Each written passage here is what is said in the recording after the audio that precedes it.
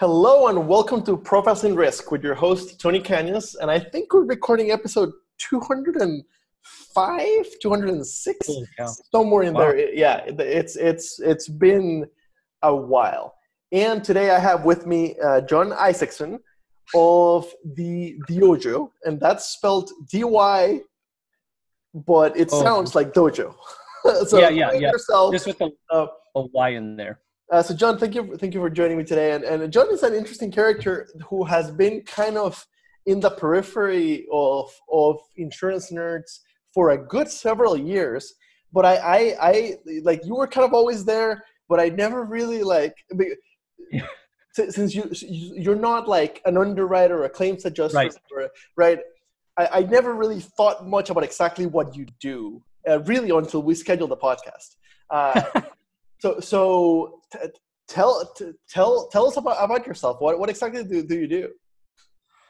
So I was trying to think about it before we got on, and same thing, like how do we provide value to the people that are listening? So from what I gather from being like on the Slack with insurance nerds, and I've written some articles and those kinds of things, like in general, the Dyojo, the whole thing with the Dyojo, it's the do your own job dojo. So I've, in developing my own career and then helping other people and managing other people, it's, it's really not that complicated. We oftentimes make it more complicated than it needs to be. So it's just, if you master your job, make other people's jobs easier. If you make your boss's job easier, that's going to be a faster track towards promoting in your career. Mm-hmm. And then as you're working for other people, if you reach out to clients and you make their job easier, that tends to net you more work, right? So, professionally, I think it's 18 years now, I've been doing water and fire damage. So anybody that's working in insurance, all the stuff and the policies and those things, my experience has been when what occurs on the property side, where there's a water or fire damage, I've been working with and leading teams that respond to that aspect of insurance. So, okay. So as a former claims adjuster, and I was never a property adjuster. I was on the call center where we took the call, and we kept most of the auto, a little bit of the property. And then I was a injury adjuster, but I was never like a field property adjuster.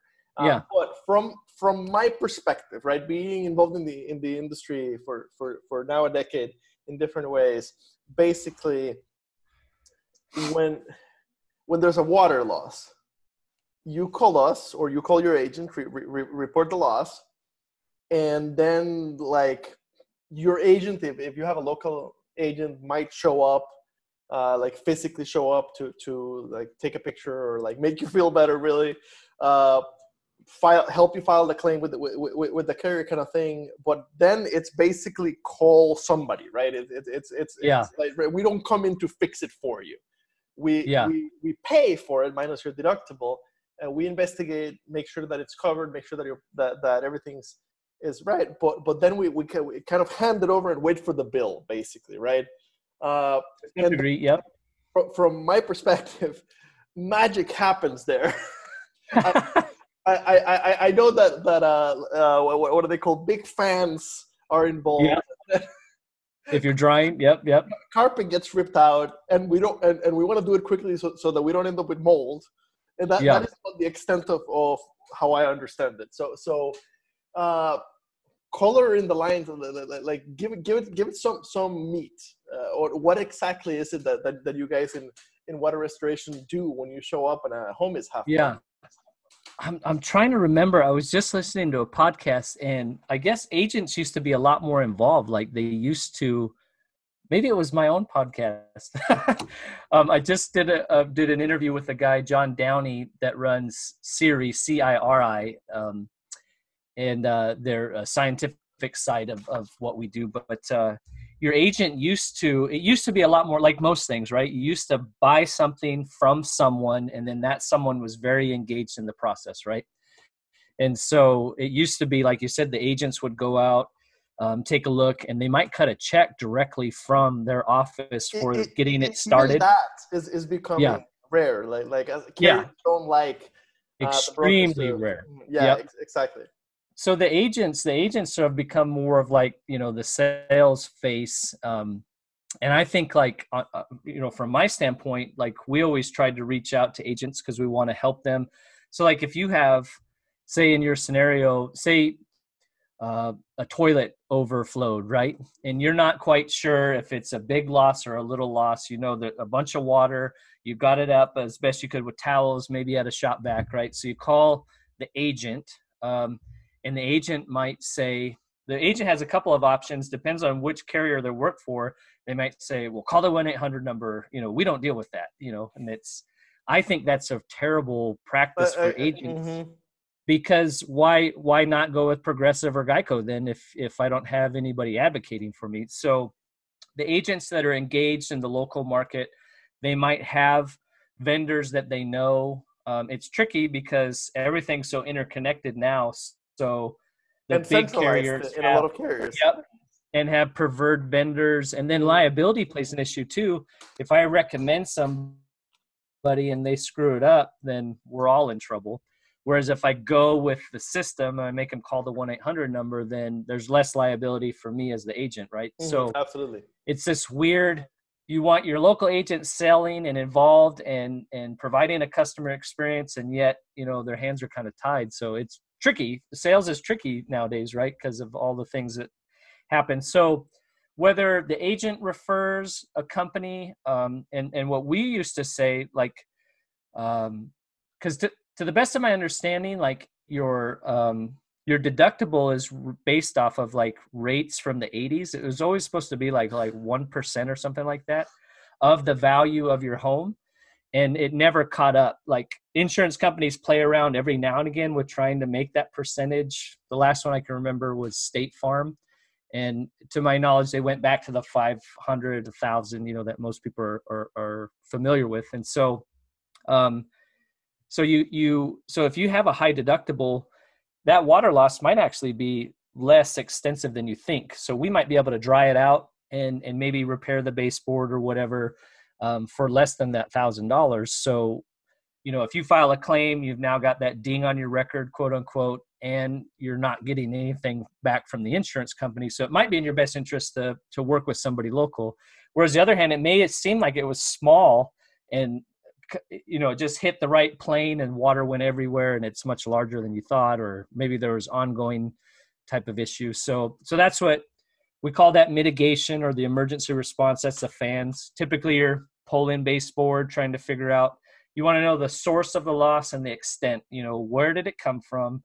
And then where did it go? And then, in the toilet example, if it came from beyond the P-trap, which is down the drain, then you're dealing with biological contaminants and those kinds of things, from the sewer lines. So there's different practices. You don't want to just throw fans on that, because then you might be kicking all of that poo water in the air. I think it's important to mention that. Oh, I thought you were in California. No, you're in the Pacific Northwest. I was going to say in California that the environmental exposure is a huge deal. But Yep. Okay, Pacific Northwest. Okay. Well, we're Seattle. Whatever California does, it's like we're next. Like, oh yeah, let's copy that. Okay. Gotcha. Okay, so how? So do you guys deal with the claims adjusters, or like do you negotiate with the claim adjuster after the service or during the service, or how does that usually interface? Yeah, so if you're the homeowner, right, you might call your agent, and your agent is supposed to help you through that process, but they have limited authority when it comes to the claims, right? Very. Other than, one thing I would like to point out is if your whole the way you buy insurance is for the cheapest policy possible, just make sure they haven't cut out critical things that you're going to need, if there's a water or a fire damage. And typically fire damage causes a lot more because you have fire and water, because the fire department comes in and sprays things down. So the agent has a lot of input at the point of sale, especially for businesses, right? And we're experiencing that with COVID and everything, and understanding what is and isn't covered, and that's all very important. So then it goes to the claims center, and then depending on the company and the size of the loss, they might send out what they call a field adjuster, and that's somebody that goes out and physically inspects and maybe puts a scope of work and an estimate together. Or it could be an independent adjuster, which is they're not captive by that carrier. They work for multiple carriers in that area, or they might handle it all from the desk, especially if they have a preferred vendor program where, this insurance carrier works with this company or this rotation of companies. So they might rely on that contractor to follow through. And so that's I think I mentioned I'm writing a book right now called Be Intentional Estimating. That whole process it's so much more than just writing a sheet of paper, right? There's a lot involved with, and that the goal is, because the program that most carriers use is called Xactimate. Mm-hmm, yeah. Basically this program that's interjected all these spreadsheets and costing, and it's supposed to, make it clearer for all parties to understand, because you have the homeowner, which is the client, the contractor, and the carrier, all those people to be able to negotiate from the same apples to apples, right? To speak in the common language, I guess, for the claim, and try to understand, how do we put you back to pre-loss conditions, no more, no less, So do you guys also use Xactimate? Yes. Okay. Yep. So we truly are all kind of on the same system to yeah, it's mediate. I would say 80% of the claims, run through Xactimate, and insurance companies seem to almost across the board. There's like a couple outliers like Symbility and like if you work with FEMA, I don't remember what the program's called, but it's much, much older, and it's like on DOS, you're writing your estimates on. Carriers, Xactimate is wildly popular. Like by far the standard. Yeah, there are weird pockets here or there, but by far the standard. Yep. Like myself, you're kind of involved in 10,000 things. So tell me about kind of all the other stuff that you're doing, kind of around around your day job. Okay. Yeah. Well, I think, okay, so maybe before, if we could take a sidestep, I was thinking I reached out to you when you and Carly released the book, Insuring Tomorrow, mm-hmm. About working with millennials and those kinds of things. And I think that might have been one of the first times I reached out to an author to kind of review a book and do like a formal, like break it down and try to, spread the word. And so I've always written and really enjoy writing. But I think you said you've been in the industry for 12 years. What got you into insurance? They had a job. Right. Was that, did you go to school? You didn't go to school intending to be in insurance Nope. I didn't even go to a school that had a risk management program. I worked in transportation for almost 4 years. And then in 2009, when the economy crashed, I got downsized. And I applied everywhere. And the first job I got happened to be at Farm Bureau. And complete accident. Absolutely. And were you in underwriting then, or what was your 2 years in claims, then underwriting, and then I kind of bounced between sales, management, and underwriting, kind of. Wow. Yeah. It's super rare that you meet anybody in the insurance realm that set out to be in insurance. So. But even the people that were lucky enough to graduate with a risk management and insurance degree generally did not show up in school looking for a risk management and insurance degree. Right, they showed up at the right school looking for like a business degree, and then they got recruited into the risk management program with free pizza and great career opportunities.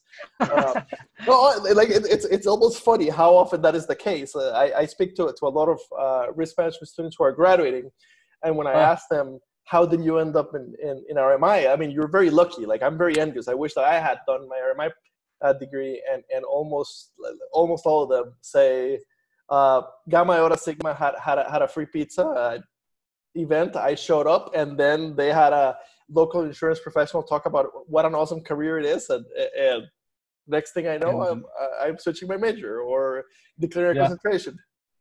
Yeah, that's yep. Same. I mean, a lot of people in property restoration, signed up for an ad or had a friend doing it and then got into it. So yeah. So outside of property restoration, I started doing some writing.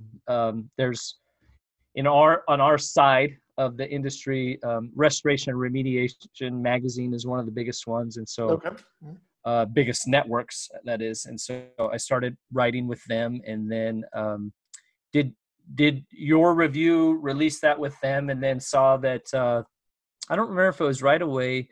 You guys had started doing like blogs and articles and those kinds of things. So I started, contributing to the Insurance Nerds network as well. And then, so kind of the same as the shutdown happened, I had planned to reach out to a couple people to do some video interviews.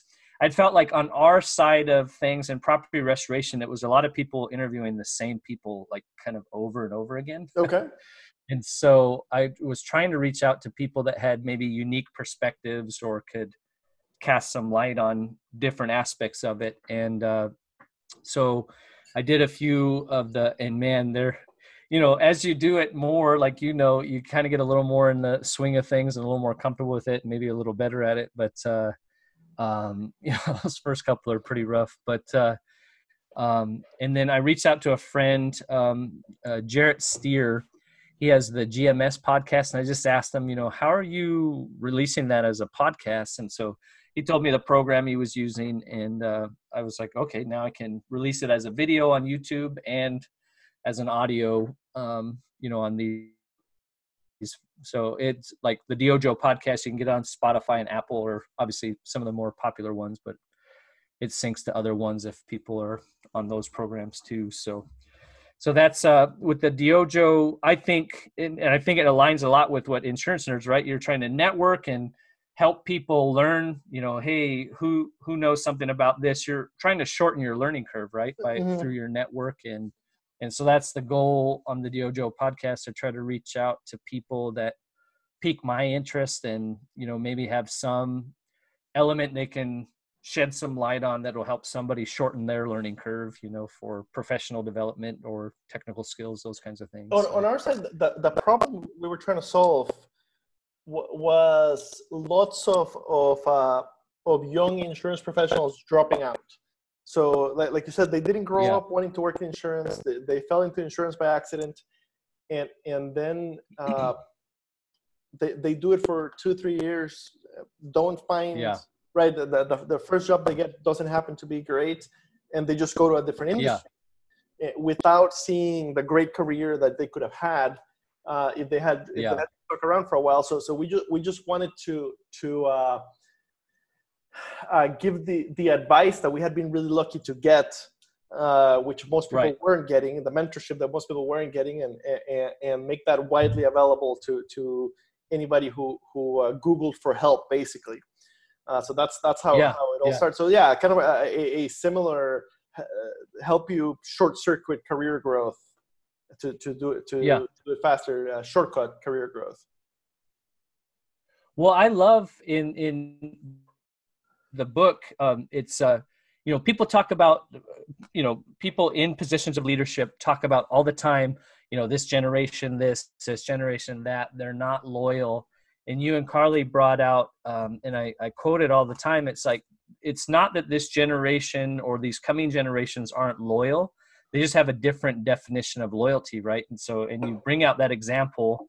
They've seen their grandparents and their parents give their lives to a company and then get the boot before they have to pay, right, the premiums on their retirement and those kinds of things. And so, and I was just talking to somebody else about that. It was like that quote where it says, a young professional's definition of loyalty is, I gave 100% while I was there.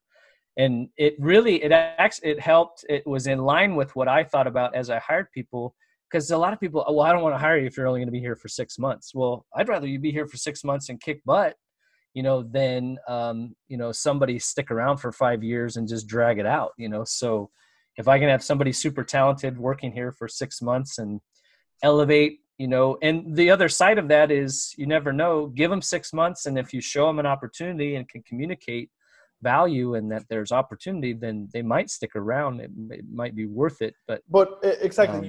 You've got to show them a path to success.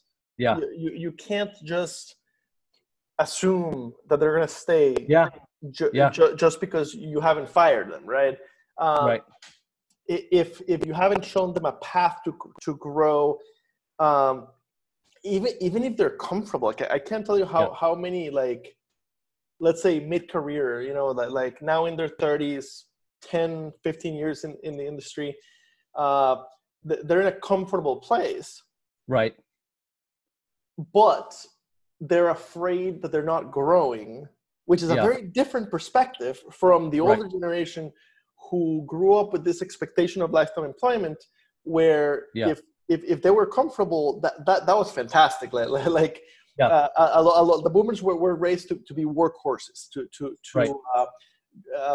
It doesn't matter if you like the job. It doesn't matter if it's fulfilling. Your purpose is to work and provide for your family. Period. And if you can be comfortable doing that, that's a plus. With the younger generation, with the younger Gen Xers and especially the millennials, it's way different. It really they realize that there's no guarantee of lifetime employment. So if I'm comfortable, but I'm no longer growing, what happens if the company doesn't need me? A few years down the road, and I stopped investing in myself. I stopped growing. So you have to constantly be providing that growth path. And constantly helping them figure out how to grow within the job, within the company, within the industry. And I think that's the tricky part, because managers just were not trained for that. Well, and I think that's the biggest thing is that, well, like on our industry, and I think it's similar in yours, like you take these, I think it was episode 17, the morning tech meeting, they have a real discipline training program, and it's more the soft skills development for technicians and those kinds of things, and the dividends it pays. But, it's, if you're not doing those kinds of training, and like you said, opening the doors for people, then, they do get stagnant and those kinds of things. But then understanding too, different people want different things. And so, sometimes you offer somebody something that, or we just communicate it wrong. We think like, well, this is what I did. This is how I communicated with it. This is how I connected with it. And not treating somebody as an individual and presenting it in a way that they can grasp. And so I think exactly on our side, so many people phase out because they just turn them and burn them. Right. And rather than, spending that time, I think there's multiple articles, and I've written a few where it's like the cost of the turnover is incredible. You spend all this money bringing somebody in, all your recruitment costs, all of your onboarding costs, all of your development costs, and then we let them walk out the door. And some people are proud of their turnover. They're like, well, they couldn't hang it, or they couldn't cut it. And it's like, it's just kind of a wrong mindset. And that was something I've always tried to think too, even in your book, you bring up like people want more time off or more time with their family. And so it's like, how do you incorporate that? Our workloads are like this, it peaks and spikes and valleys. And so trying to figure out, creative ways to incentivize people. And I was actually just talking to a contractor that really paid their people uniquely, but he felt like they weren't appreciating it. And a lot of it came down to, when we were talking about it, it's like, well, you need to pitch and you got to sell to your people, right? As much as you sell to your client. And I think that's like you're talking about, that development piece. If you have unique compensation packages, or if there's other incentives for working at your company, business leaders need to understand to communicate those things better, get inside the minds of the people that are coming in. And you make that point in the book, if you're ignoring the millennials, then you're ignoring, what is it, like 70+% of the workforce? It's at this point largest generation in the workforce, and Yeah. as the boomers retire, Yeah. the Xers are there's just not enough, and they're just a giant. Millennials are a giant generation, and they're all here in the workforce now. So we're going to be the big generation in the workforce for the next few decades. Yes. Yeah, you've got to learn to deal with us. I am curious from the perspective of coming from the restoration side. What advice do you have for? Let's start with a young agent, and then we'll also do a young claims adjuster. So for young agents, from your perspective, what are the things you see that like their client, like the client complains to you about, or that drive you crazy and make it harder to serve the client better? Yeah, well, like I said, one of those obstacles is if you, I would assume, obviously you become an insurance agent because you want to make some money, right? You see the opportunity, but also you have to want to help people because it's a sales heavy job. Like you've got to get to a certain threshold before it even, you're getting minimal returns on those policies, and those have to add up before you're making a decent salary. And so, in a lot of ways, it's similar to, so in property restoration, you have these franchise models.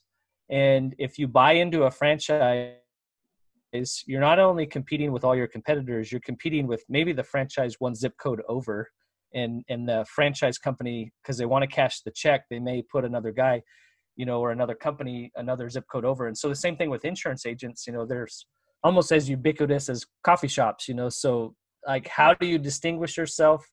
And especially on our side, on the agent side, when they don't know what they've sold, they have no idea what's in the policy. That's not helpful to the client when they've undersold the client. So, and you guys preach that all the time, elevating your knowledge. Like if you're going to sell a product, you need to know what you're selling. And then know, I guess, for the company you work with, what you can and can't do. Because for me personally, if there's no, if I'm not getting any service from it, then there really is no reason to have an agent. You've made yourself obsolete, and so 100%. And so, when your client has a fire, maybe not every water damage, I would expect a phone call. And if it's their first ever, maybe you do go out there.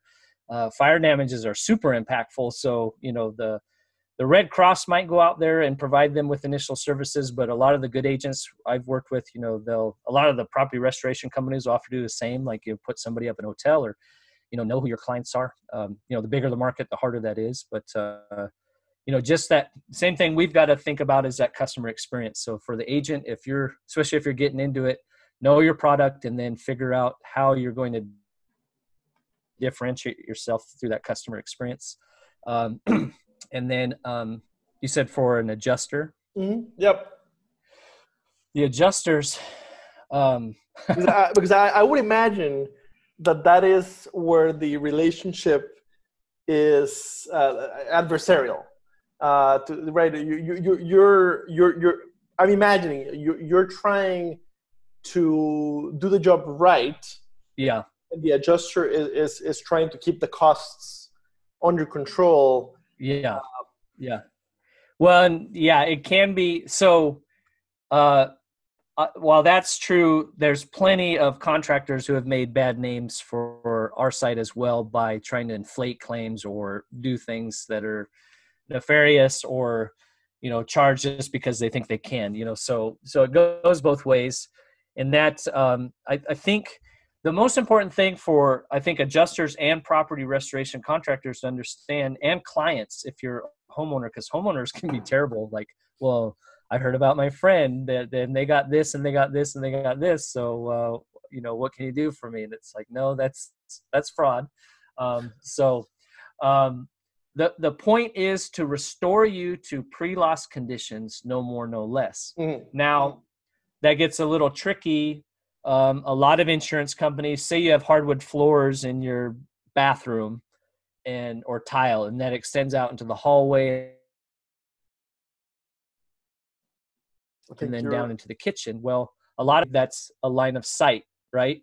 Okay. But maybe the door lifts, or it's like that tile was just installed. There's all these other factors that go into play to say, so maybe technically it stops there at the door, but like in the spirit of the claim, or you know, in making the customer whole, is that really the issue? And so a lot of where those arguments come into play is some of the grayer areas, like if you have damage on one wall and I texture and paint that wall, are the other walls now going to look off if they're the same color? Because maybe the paint's 10 years old, you know? So a lot of that stuff is, you know, negotiating or haggling or trying to, and sometimes it's like, you know, the trip over $1 to save a dime. And it happens on the adjuster side as well as the contractor side. Some of the arguments we get into are pretty silly. I can remember this wasn't even an on-site adjuster. It was like a program. And we ended up arguing for 3 days, and they saved like 8 cents, you know? And so it was like, you know, just, it was a waste of time, you know, just to argue over this minutia. You know, and then at some point though, as a contractor, you're like, no, I'm not going to take a deep cut. You know, I'm going to fight you tooth and nail, line by line. And that's where we have to know what are the details of putting this back together, not necessarily the policy, but what's right, you know, and then the adjuster and professionals. So adjusters, I think that's tricky. I mean, they've taken the industry, almost every industry has taken more and more of those relationships and those, you know, the ability for, I know this guy, they do this, I can recommend them and vouch for them. There's a lot less of that because we're so litigious and liability driven. But at the same time, we've lost a lot of what makes the economy great and like a local market strong is those relationships. So it's tricky, you know, like in the big picture, you want to have a McDonald's experience, but you know, we're not making burgers, we're fixing houses. And most restoration companies, like, you know, I would have like 30 files at a time, you know? So, you know, it makes it tough to, you know, really dial in and always deliver a great experience.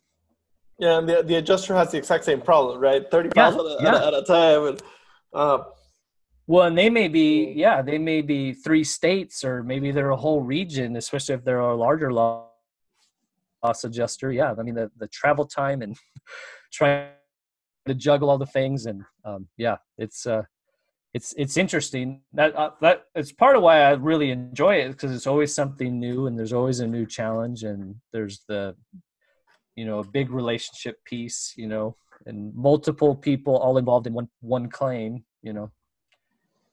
Okay, and if I remember correctly, for the last few years, you've been more involved with the asbestos and kind of the environmental piece of it. So yeah, yep. So tell me about that side. How was that transition, and what is the work like on that side? Asbestos is an interesting thing if you're a young insurance professional, or even like approaching middle-aged insurance professional like me, because this mess precedes us. So yes. we didn't see it happen, right? Right. So asbestos is just kind of this bad word that has cost the industry billions and billions and billions of dollars, which continues to be a problem today. That's really all we know about it. So what's it like, kind of on that type of work on the field? What do you guys do exactly? Well, so when I got started in the industry, it was about 2002. It was 2002, and it was the mold is gold era, and I was down in California, and so most of the stuff we do for mold comes out of the protocols from asbestos, as far as like setting up containment, having negative air pressure, wearing suits, wearing masks, and then, you know, getting your work site to a dust-free environment. And so we commented, because we had, at that time, the company I was with had thought about adding an asbestos abatement division. And we thought, well, in theory, so mold is ubiquitous. Mold can grow. It just needs moisture, humidity, and, you know, an organic food source, right? And so we'll never get rid of mold. Whereas asbestos, in theory, there's a limited amount that they put into homes and businesses. And we've been, basically abating it since, the late 70s, mid-late 70s. So in theory, we should be running out of it, but it seems to just keep popping up. Real, how is it? And I went to college in 2002. And yep. At Iowa State University, my first, I lived in the dorms, and then I moved to a fraternity. In the dorms, I remember my very first night sleeping in the dorms. I had a single room bunk bed, so my desk was below and the desk on top, and basically the roof or the ceiling is just a few inches from where you're sleeping. Yep. And it has a big sign, basically, or like the wall has a big sign saying, no. Asbestos, do not mess with it. Like, do not nail anything. Keep it away. Right? Yeah. Right. And I had never even heard of asbestos. Yeah.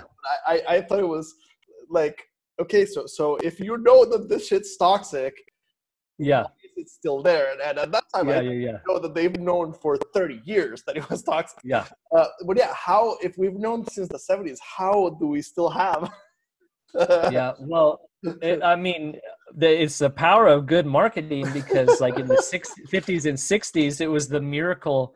I mean, if you haven't ever looked it up, look up, the old marketing for asbestos advertising. But it was a superior product for like fireproofing and durability and bonding. That's why it's in, vinyl mastics and, the popcorn ceiling and coatings for, trunk lines and heat lines and those kinds of things. So, yeah, I mean, I'm always surprised. It's just, we do a crap ton of residential and commercial work. And like you said, schools, and it's just, it hasn't been, it seems like there's plenty of it still out there, because almost every job. And two, they didn't completely discontinue the use. Like, people were able to use what they had in stock, and then other countries are still using it. And so, like in Washington, you have to test. I give the example, basically, if the house was built, you got the keys yesterday, and in a week you decide, you know what, I want to open that wall up so there's an open wall between the kitchen and the dining room or whatever. In theory, you're supposed to test by the letter of the law, even though that was built, yesterday. So, and that's, thanks to California, I think that's, kind of the intent of the rules for demolition and especially in commercial structures and those kinds of things. So, it should be, we should be reaching the end of it. But the thing is, like, once say we rid the world of asbestos, there's going to be something else that's bad for us, that causes cancer and is the next thing that everybody focuses on. And the reality, like asbestos, for the most part, in a lot of these spots, as long as you leave it alone, it is safe, right? Mm-hmm. It's not going to impact as long as it's not getting into the air. Yeah, which is like, if you're sleeping 6 feet from it, and if it was popcorn, that would argue whether that's safe or not. But they probably had it painted over or something. But that's an interesting. Yeah, I can remember that same time that you're sleeping in that bunk bed. We're thinking like, who would get into asbestos? It's going to be gone in a couple of years. Here we are. So yeah. But yeah, there's just a lot more, with abatement with mold. There's not, other than like California, I think Texas and Florida, it's not regulated. So it doesn't have to go to a special landfill. There's recommendations and protocols, but there's not like legal, regulatory fines and things. And like, whereas with asbestos, you hear about people all the time doing the wrong thing, whether purposely or inadvertently, and causing problems and those kinds of things. So, yep. Okay. Is there? I'm just wondering if you've seen it. Is there like cross-pollination? People going, like, have you seen people from your side going into claims, or the other way around? Claims people going into into water and Well, everybody always thinks the other guy's making more money, right? Okay. So if you're in property restoration, you think the adjuster's making more money. Or there's another piece of that puzzle. The in-between is third-party consultants. So some of the biggest are like JS Held or Young and Associates. So on large losses, they might be called by the insurance company to do a review on a big mitigation or a repairs project. So you probably see a lot more restoration people going the consultant route. You do see from time to time. I had a friend, a very close friend of mine. He went into independent adjusting and storm chasing. Katrina, when Katrina hit, he, like you said, a young person seeing that there's not opportunities to grow in property restoration in our local office, and so he took the course to become an adjuster, and it just so happened that when he took that course happened to be when one of the biggest events in the last several years hit. And I mean, he got the call and he's like, I got to go, I don't think I can turn this down. And so, I think that's a lot of people understand you have to make your own opportunities, right? So, maybe you see it, maybe you think it's better. A lot of property restoration people, especially old school mindset, they think, well, I'll hire an adjuster. They know how to do Xactimate. They've got all the connections. It'll make the process better. But what they don't understand is like an adjuster has interaction with a file, but they don't have to actually manage or see it through to completion in the same way that a contractor does. They're definitely not a project manager. Exactly. Yeah. When they come to this side and now they have the same amount of files, maybe more, and they also have to run the jobs or be involved in putting a production plan and a budget and those kind of things together. It's a lot different. It's a lot different analyzing to make sure everything's on track and where it should be, as opposed to like making it happen, hands-on in the field, those kinds of things. So, so there is cross-pollination, but I think a lot of times it's people just thinking, well, that side has it better, and so, or there's more money over there, and realizing, if you started here, you probably have better opportunities in that pipeline than switching pipelines, but some people do it. Interesting. Okay. That's all I've got today. But great chatting with you, Jon. It's always been fun to interact with you, and I like how you're out there making your own luck, basically making your own opportunities. Yeah. Very similar to the way that I've done it on my side with insurance. Yeah. And I'll make sure to link on the show notes to the Dyojo. And you said that has links to like the new book and the articles you written and all that kind of stuff. Yep. We have the Dyojo and /book is the book, and then the DYOyo podcast has its own website as well, the DYOjopodcast.com. And so, how about you? Are you working on a second book? Are you and Carly teaming up, the power team again? We've got new generations now.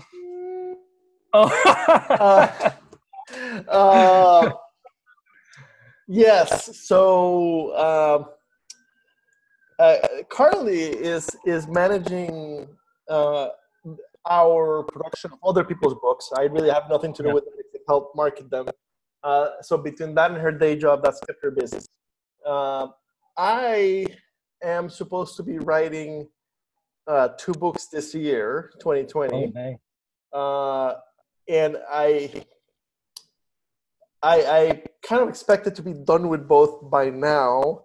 Yeah. And you would think that with the global pandemic keeping me home and giving me lots of time because I'm not traveling, I would be doing a lot of that. And I have not written a word of either book. So it's one of those when inspiration strikes and it just hasn't. Yeah. But yes, I'm supposed to be writing the Gen Z, the Gen Z version of Insuring Tomorrow, so kind of the next generation, because as you said, they're here, and I have not done a thing, and I'm also supposed to be writing the career side. So basically, Insuring Tomorrow. Oh. The vision was what was okay. Here's the guide on how to manage millennials, and hey, young insurance professionals, here is your your guide on how to grow within insurance. That one, I wrote the table of contents about 3 years ago, and I originally was going to do it with Carly and Nick, but we never got it done. So eventually, late last year, I suggested to another friend that they join me in writing that book, and she said yes, and we just haven't done it. So we have like the outline, and some chapters have a little bit of actual meat in them, but so we'll see someday. Yeah, it's that process. Yeah. Someday, well, it's funny. So episode 22 of the Dyojo podcast, I had author named Lex Cisney on, and he wrote a book called Organizational Physics, and so applying physics to setting up and growing an organization. Oh wow. But he said one of his writing habits is he's made a deal with himself. I think it's 5 days a week he's supposed to write a certain amount. And he says if he doesn't reach that goal, he has to make a financial contribution, just enough so that it hurts, to a candidate that he absolutely that he hates. doesn't like. Yeah. And so that's proper priority management. For me, the pandemic has seen me doing my day job, recording podcasts, and playing a lot of video games, which I really enjoy. So video games have gotten priority in my downtime over productive things like writing the next book. Well, have you do like audio record, like just record your thoughts as you're playing if you get a I mean, I'm always like stopping, pulling over and writing the notes or recording here and there. That might be the way. That might be the way. Yeah. No promises, because before, like last year, I've promised that the books would come out this year. Yeah. And I've done nothing with them. So no promises. They'll come out when they come out. So when you guys wrote the first book, how do you get it done, right? And then it's inevitable. You'll do another read through and you're like, oh crap, and you want to change this and change that. How did you force yourself to just hit the send button or publish? I am not a perfectionist. Okay. So it took some all-nighters coming down because I announced it. I announced it in April. Against like Carly didn't know that I announced it. Carly, this is a really good story. So we used to always go to the CPCU Leadership Summit in April and the annual meeting in September, October. And I still go. She doesn't really go anymore, but I still go right during when they actually happen with COVID right now. But so anyway, so I land in, I don't know, San Antonio, Texas, probably for the Leadership Summit, and I know that she's Baltimore, Maryland. I land in Baltimore, Maryland, and I know that she's driving from Pennsylvania. So she won't see her phone for a few hours, so she won't be able to tell me to take it down. So I go ahead, and we've been writing it, but it's not like she, just by her nature, would not want me to publicly tell anybody the book's coming out until we have like a pretty final draft. Like we're just kind of like doing the very final things. That's not where we were. Like we had put a lot of work into it. We were definitely in the thick of it, but we probably had another like month and a half before we had a finished draft. Like a finished first draft. And I announced it to the world, and I took advantage of the CPCU event to get some buzz around. Sure. Everybody knows us there.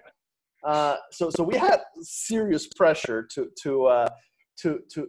get it done by the date that I said it would come out by. And that kept us going, and we finished it. shipped and done. I don't. I shipped and done. The reviews were good. Yeah. I don't think that I've reread it. What I did listen to the audiobook version that's never been released because Audible's never approved it. But so that's when I went back through the whole thing. Is I listened to the audiobook version, and yeah, I'm not a like keep fixing stuff until it's perfect. Yeah. I am a shipped is better than perfect type person. So personality wise, it's just not a problem for me. Yeah. But most authors will tell you, don't go back and reread your book because exactly you'll want to change things. Yeah. It's an endless cycle. Exactly. Yeah. Or if you're gonna read it as a reader, forget the fact that it's your book because it is what it is. Unless you want to put out an updated and new version, in which case okay.